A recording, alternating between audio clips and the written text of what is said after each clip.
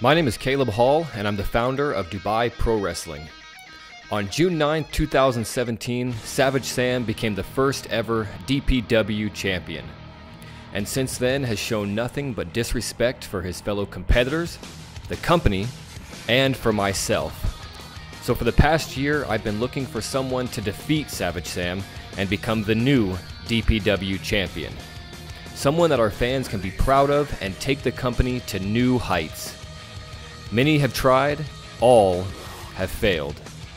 I never intended to wrestle for my own company, but if you want something done right, you have to do it yourself.